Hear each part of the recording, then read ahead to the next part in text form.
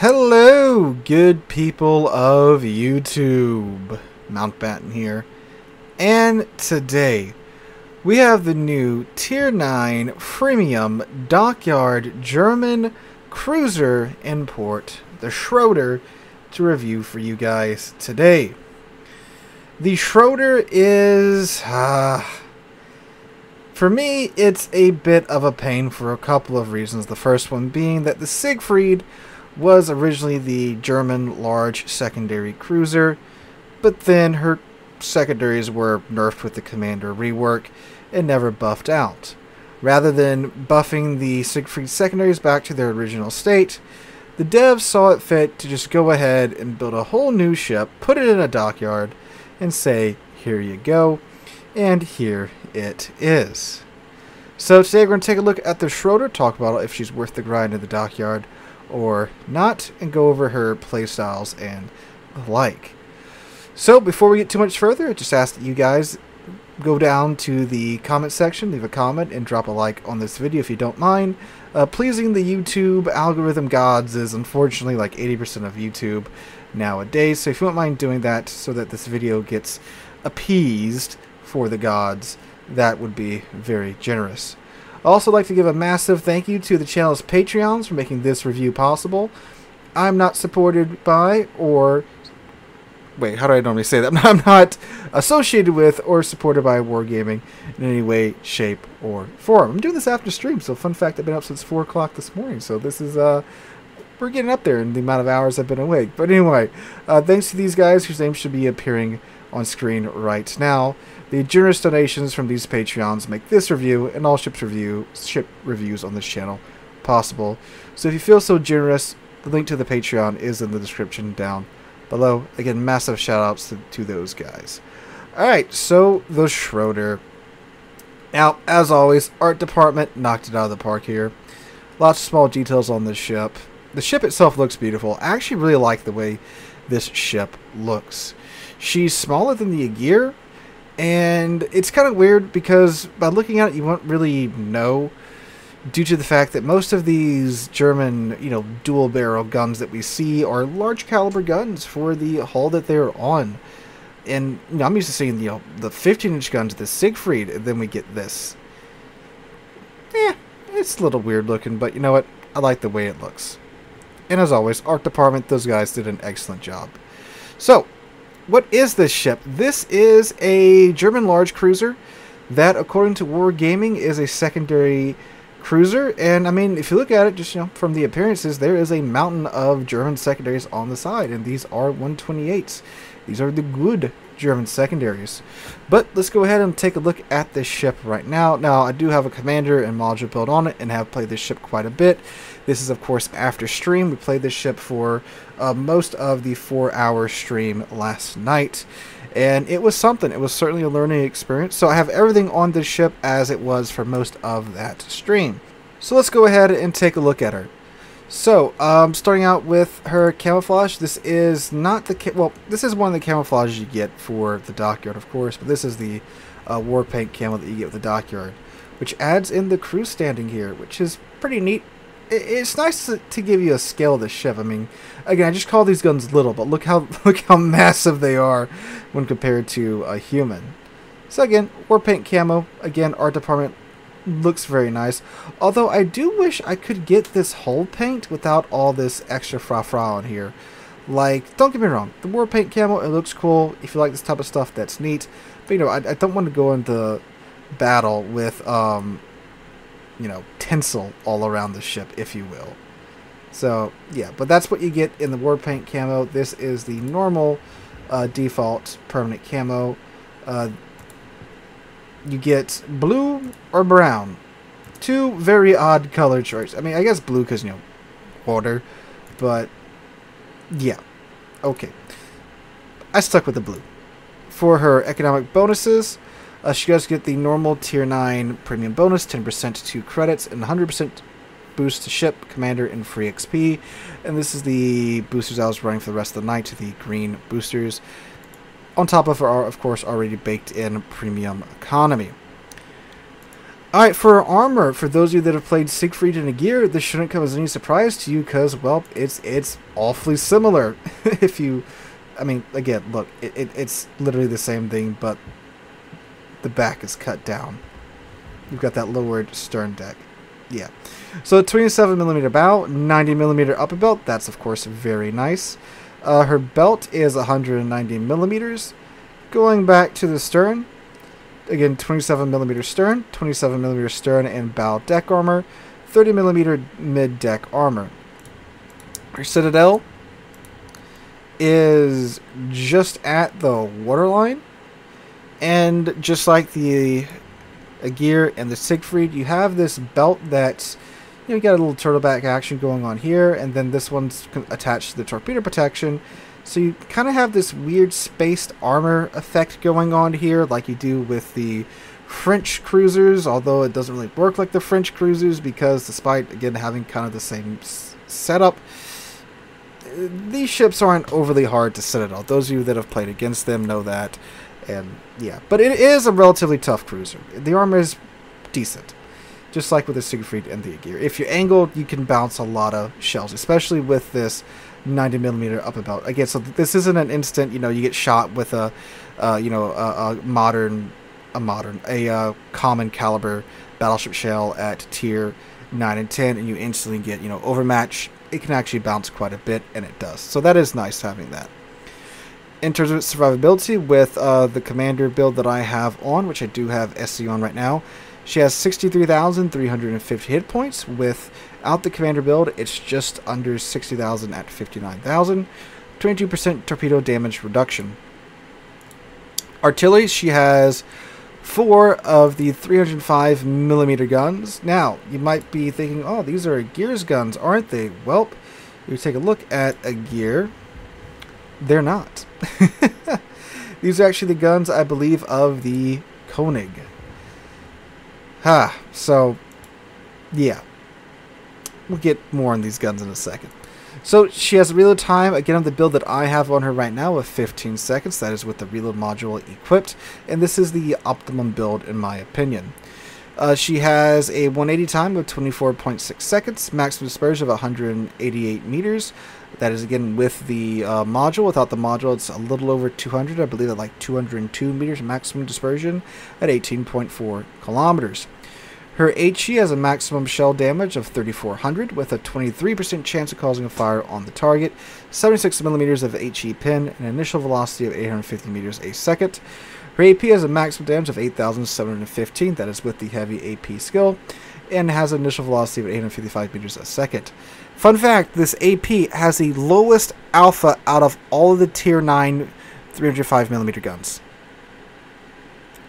despite having one of the lowest gun counts, actually the lowest gun count of the large tier 9 cruisers. So, yeah, what she does gain in the reload time over the gear, because she does have a faster reload time than the gear, is pretty much lost in the fact that she has a lower AP alpha. So that's fun. Now her secondaries, she has 20 of these 128mm secondaries per side. And again, these are the good secondaries, the good 128s that do pin 32mm of armor. So with the build that I have on them, I have 3.2 seconds as their maximum reload time and 8.8 kilometers as their maximum range. All I have on this right now is the secondary flag. More on why in a second. So they have a maximum damage of 1,500, 6% chance of causing a fire per shell, 32mm of HE pin, and 900 meters a second initial muzzle velocity. Her 150s, you get 3 of these triple gun 150s. They reload in 6.3 seconds. Maximum range of 8.8 kilometers. Maximum damage is 1,700. And a 9% chance of causing a fire per shell. And 38mm of pin with a 960 meter a second initial muzzle velocity. Alright, depth charges. Yes, the ship gets depth charges. Like, not airstrikes, depth charges. More on that when we get to the gameplay section. She has an A rating of 81. She has 8 of these quad-mounted 20mm guns. She has 7 of the twin-mounted 55mm guns. And then the 128 do count towards AA. Maneuverability, max speed at 34.1 knots with the speed flag. Turning circle radius at 840 meters, and a rudder shift time of 13.9 seconds. Concealment with both the module and the commander skill, you can get this ship's concealment range down to 10.2 kilometers, which is very nice. Alright, let's go look at her box O gimmicks. So, she has a repair party, thankfully. 380 HP per second, is active for 28 seconds, reloads in 76 seconds. 4 charges of this with Superintendent. Engine boost, 15% engine boost, pretty nice, which is active for 180 seconds, and then reloads in 85.5 seconds. So with the speed flag, you can get this ship up to 39 knots, which is very fast indeed for a ship of this size. Then, of course, good old German hydro, 6 kilometer hydro, active for 120 seconds, reloads in 114 seconds. In damage con, that is active for 5 seconds, reloads in 57 seconds. Alright, let's go over my commander module build since I already have that on here. So, I do have Lucians on, and I am running Last Stand. That way, when our modules get knocked out, they are still usable, like the engine and the rudder, and we're not just sitting there dead. Then I have Gunfeeder to get that decreased swap time between AP and HE. That actually came really in handy with this ship. And then we have Lucius's improved Grease the Gears skill, which gives the turrets the ability to almost keep up when the ship is maneuvering. And I do have Demolition Expert on here. This is just because, you know, Lucius was on a different ship earlier. I would probably swap this over to something like Consumable Enhancements, which will give you a boost to the engine boost and the hydro time. So that is one I would swap over from this build. Then I have Adrenaline Rush. That way, when we take damage, we get a boost to our reload time. And in this case, it's a boost of 0.2% per HP loss, per point of HP lost. And then Heavy AP for a 5% boost to the damage that we get from our main caliber guns, which is always good. That's just free damage. Superintendent for the charge of the heal, hydro, and engine boost. Survivability Expert for more HP for the ship. You get 450 HP per tier, so that's another 4,000, well, almost 4,000 HP with this ship. And then Concealment Expert, which gives us a 10% boost to our concealment. And for the modules, we went with Main Armaments Mod 1 to keep our main battery guns in the fight. Then we went with Damage Con Mod 1 because fire suck. This decreases the chances of your ship catching on fire by 5% and reduces the risk of flooding by 3%. Then I went with Aiming Systems Mod 1 to give the dispersion a bit of a bonk more in towards the tolerable direction. And this gives us a 7% boost to that dispersion. Then I went with Damage Con Mod 2 because fires suck, and this reduces the fire and flooding recovery time by 15%. Then I went with Concealment System Mod 1 to give us another 10% boost to the ship's detectability. And then I went with Main Battery Mod 3 to give the ship a 12% boost to its reload time. And that is the build that I ran on this ship for most of the night. We're going to go ahead and transition over to the gameplay section. Alright guys, voiceover Mountbatten here. And, well, the Schroder. The Schroder has a massive flaw with, well, not really it, but with the game in general. In that this ship was advertised and pushed as a secondary brawler German large cruiser. You know, the Siegfried's replacement, essentially. And, well, the thing that killed the Siegfried pretty much kills the Schroder for me, and that you cannot build into the secondaries beyond the modules.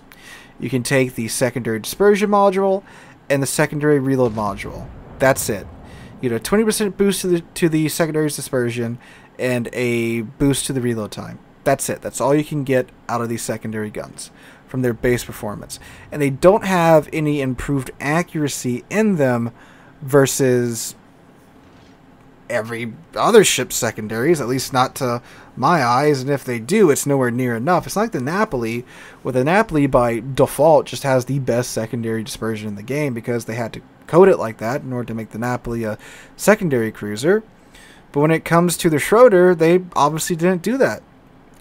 So that's it. That's all you can do with your secondary cruiser is put 2 modules on it, and that's it. And you know what? It's not enough. It's nowhere near enough. these secondaries aren't really accurate enough to do anything besides hit battleships and other large cruisers from close range. Even with as full of a secondary build as you can get on this ship, which the replay you're watching right now is with a secondary build on this ship, if you're wondering what that performance is like. That's what you're watching in the background right now. It's just not enough. It's not enough to warrant wasting those 2 modules on that. So what I actually wound up doing for the most of the night was running a main battery build on it with the reload module. And that gets your reload down to 15 seconds rather than the 17-second base reload that you have with the secondary module. And the guns on the Schroder, they are the 305mm guns. They, again, aren't the Gears guns as much as that would have been nice. So they don't have the same punch as the Aegir, although again it is similar because it is German AP. You know, German AP is across the board good. So you have that going for you with the Schroder. And you know, you have 8 guns, 1 less than the Aegir, but a quicker reload time, again, but less alpha, so it kind of evens out at the end of the day. And when the guns do connect, they do connect with authority. They are decent for that part. But, I mean, a gear. A gear still exists. A gear is still for sale. A gear's for free XP. You can get a gear completely for free. This ship, you have to grind through the Dockyard and then pay around 6,000 doubloons to get it at the end of the day. But a gear is completely free. Or just $77 if you want to buy it outright. So, is there enough here to warrant getting this over the Aegir? In my opinion, no, not really. What sets her apart, the secondaries don't really do much. Now, what I did find out throughout the night is that when I put the main battery build on, the performance that was lost from the secondaries was more than made up for by the improvements you get from the main battery guns by putting a reload module on it and getting the reload down to 15.8 seconds, and then by putting the dispersion module on it for the main battery guns and getting a 7% boost to your dispersion to get your maximum dispersion under 200 meters at 18 kilometers. Now, with that good fire rate, along with the improved dispersion, and the fact that, you know, this is, you know, a large cruiser, you are getting damage from several sources because everyone wants to kill you because you're a nice, squishy, large cruiser in their mind.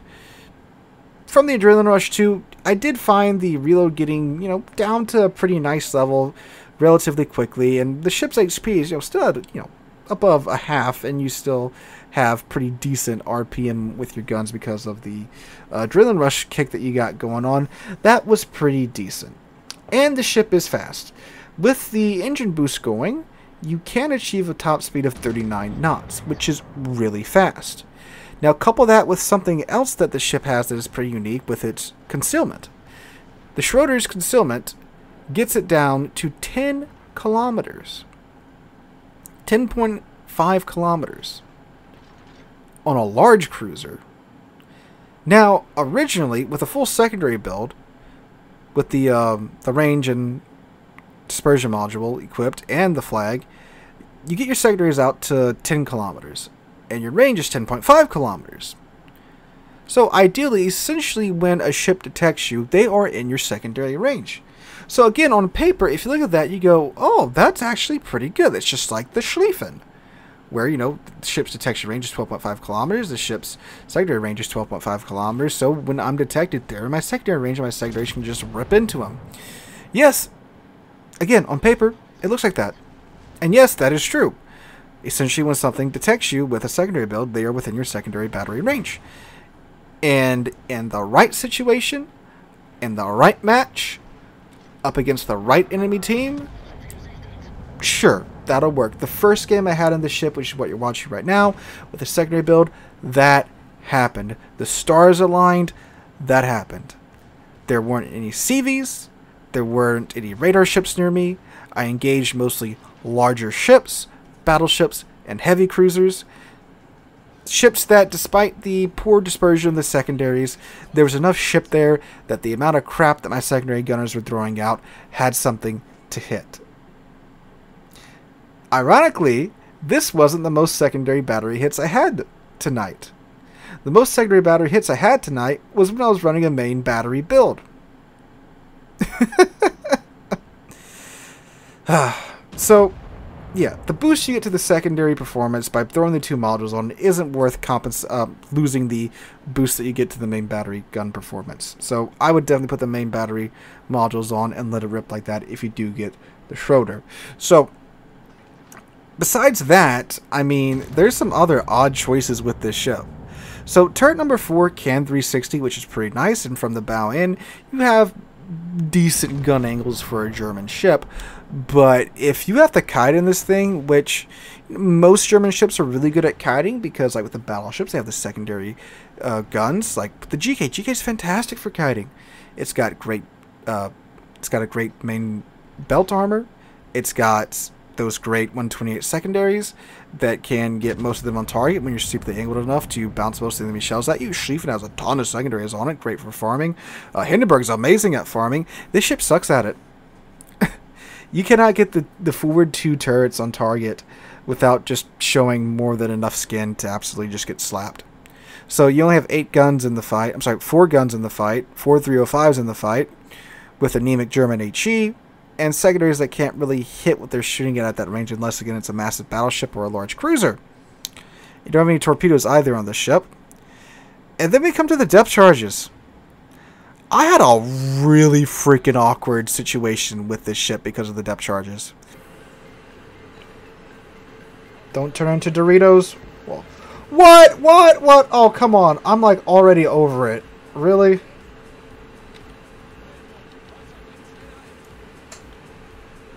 So he's... Oh, right here.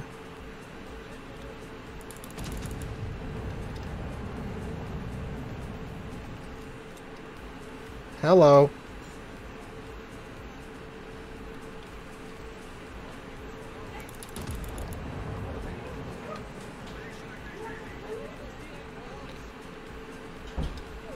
This is incredibly awkward.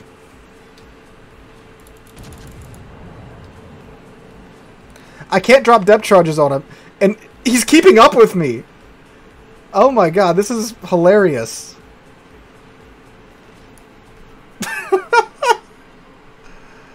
Oh, man.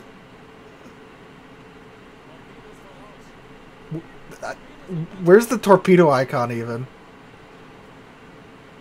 Is he under me now?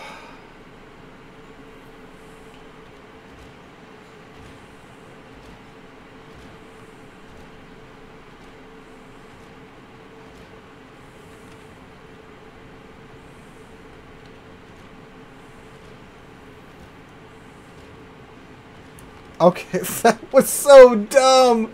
That was so dumb. So in that clip you just watched, the submarine, because submarine was outrunning me at the surface, and I couldn't drop airstrikes on him because, for whatever reason, they gave the Schroder deck-mounted depth charges, as you saw in the clip.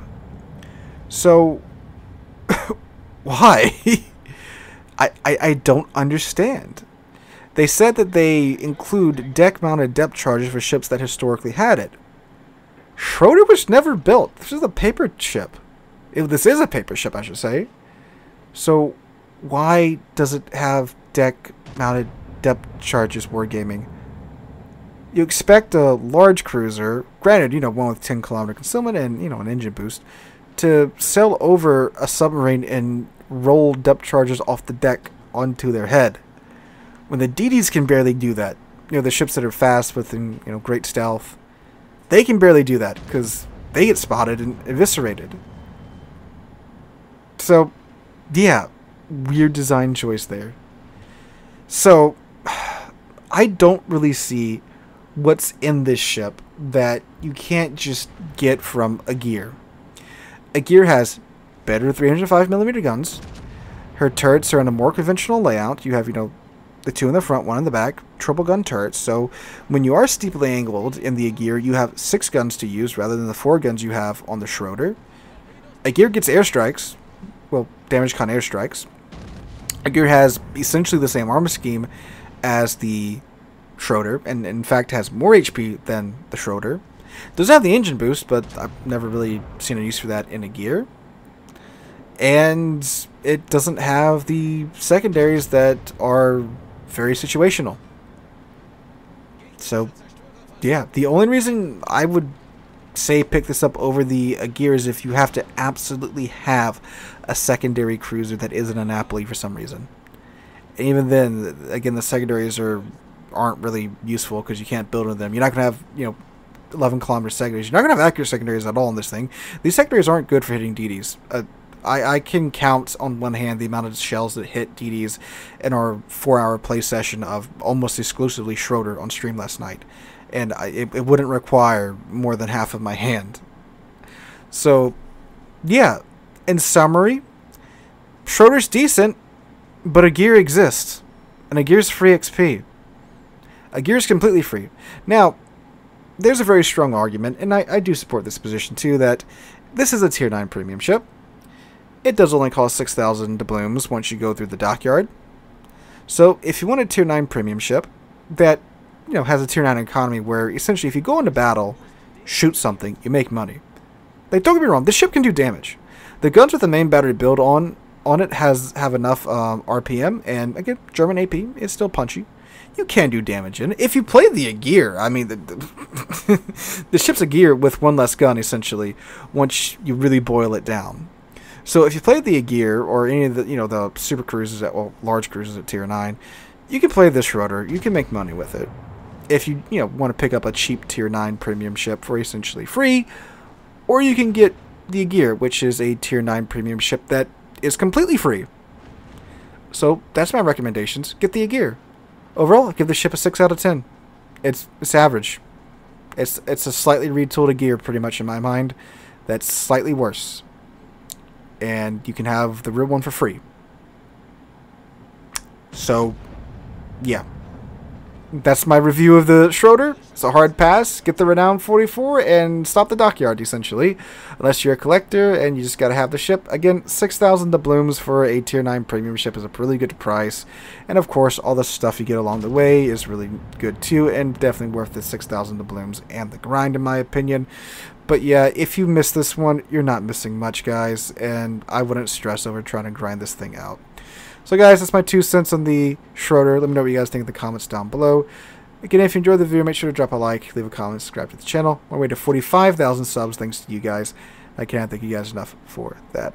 Hope you guys have a wonderful weekend. Hope to catch you guys in the next one.